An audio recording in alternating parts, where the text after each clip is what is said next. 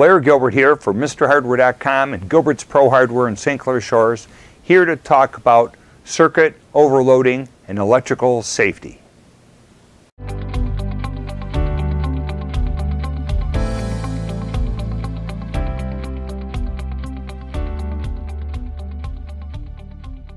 Here we are in the shop, a little test stand set up with two heaters.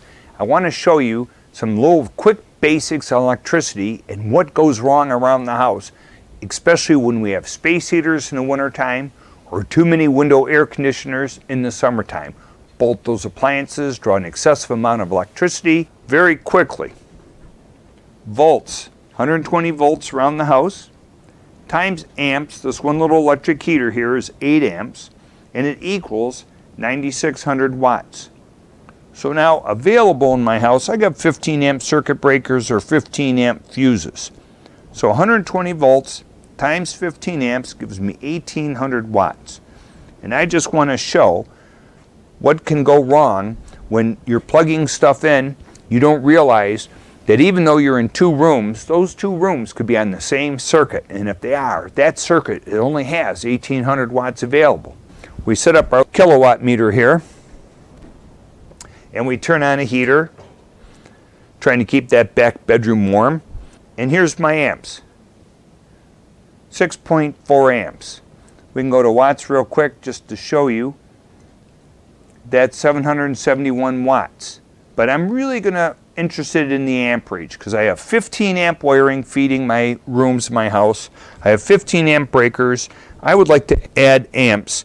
And this little formula here, very basic, is to allow you, if your heater only tells you how many watts it is, you can divide it by your voltage, which is about 120 volts, to come up with how many amps, so you can make sure you don't add up more appliances than your circuit can stand. And we're also going to show a little product safety, because a lot of these power strips have breakers in them that are supposed to trip at 15 amps or 1,800 watts. I'm going to bring another heater online here. Bam!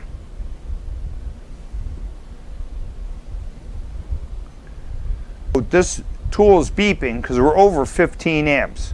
We're in my shop. I have a 20 amp circuit. But notice, our little power strip did not trip the breaker.